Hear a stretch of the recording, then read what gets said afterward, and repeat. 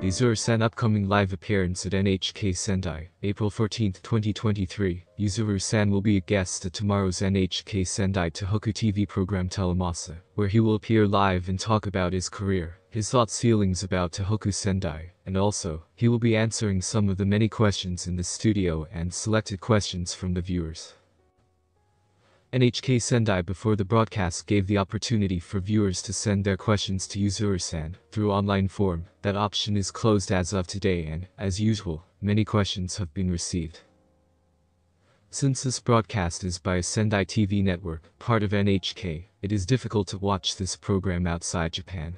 So, if any video or other acceptable option is available to watch it, it will be shared in the group under conditions written previously. People, help the people.